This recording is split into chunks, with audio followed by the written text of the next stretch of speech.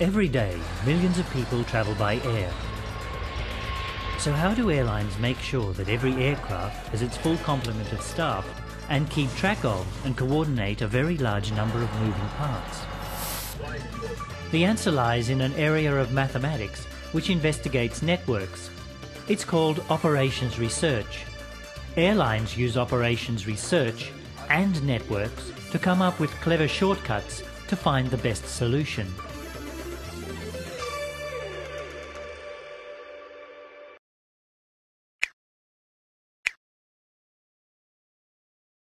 So this was designed originally for crewing. Operations research was originally used to optimize military operations, but these days it's applied to all sorts of industries. It's optimization problems where you're trying to minimize the cost or get the maximum value out of a fixed budget. It's used in many transport applications, it's used a lot in the airline industry, and it's used to optimise the layout of optical fibre networks, the allocation of organ transplants, all sorts of crazy things all over the world. And behind many of the things we use these days lies some sort of operations research algorithm. The applications are enormous. Back in the 18th century, the 7 bridges in the city of Königsberg became famous due to a clever mathematician called Leonhard Euler. Everyone wanted to know that if they started at some point in the city, could they cross each of the 7 bridges once and only once and return to the starting point? Euler worked out that it couldn't be done and why it couldn't be done.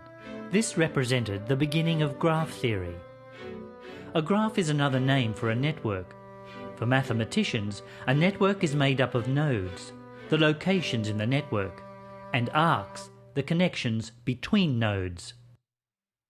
For airline routes, nodes are airports at a particular time, and arcs, or edges, are flights, the connections between airports.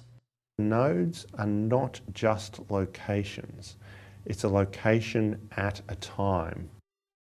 So a collection of nodes and directed arcs is what we'd refer to as a directed graph. And in the airline industry, we're nearly always dealing with directed graphs because of this time dimension. When we have a graph, we will have weights associated with it, and those weights can represent the cost of carrying things on those arcs, the time that the arc takes to travel. The capacity of an arc would normally be the number of passengers that can be carried on that arc. And this is one of the great things about graph theory. We can take this abstract theoretical concept and use it in so many practical ways. Consider the problem of moving an individual passenger or parcel from their origin to their destination. We might want to know the quickest journey or the cheapest journey. To do this, we would use what is known as a shortest path algorithm. These algorithms have existed since the 1950s, and we use them every day when we use a public transport planning website to calculate the best public transport journey between 2 locations, or our GPS to calculate the shortest travel time through a network. Here, the nodes are the intersections, and the arcs are the roads that connect these intersections, and the cost of traversing an arc is the travel time on the road. There's probably a Dijkstra's shortest path algorithm solved at least every second on the planet now, and probably hundreds per second.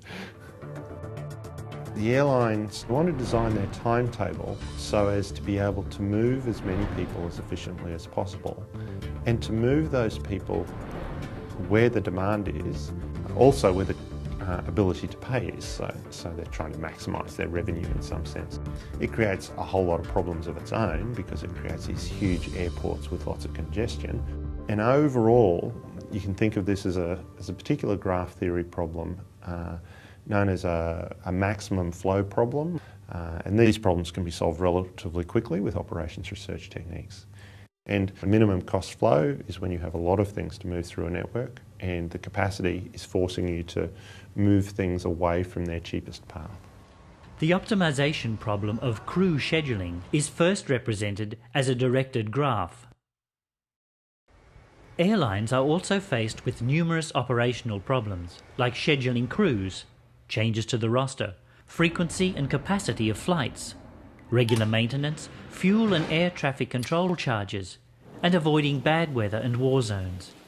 The airline must quickly build a plan to get things back on track. For many of these problems, a technique known as linear programming is used to optimize amounts. It could be to minimize or to maximize.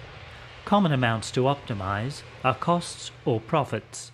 The mathematics, the way they work, guarantee that the answer that we'll get out of the linear programming problem won't have any fractions in it. That's a good thing because we don't want to move half a person. That person would be pretty upset. So, however, if we are going to get fractions out, then we have to resort to using linear and integer programming techniques, and in particular using a very famous algorithm known as the simplex algorithm to solve those problems. In integer linear programming, binary or decision variables are often used. These variables take values 1 or 0. In a lot of problems, the variables are integers, and in particular they're 0 or 1. Should a certain connection be turned on or off? Should a particular crew member travel on this arc or not? It's a decision that you can turn on or off. When all these disruptions happen and you need to recover, operations research really comes into its own. We need to increase our capacity that more and more people know what operations research can do, because the more people who know what the possibilities are, the more people will be asking the right questions about can we do this better.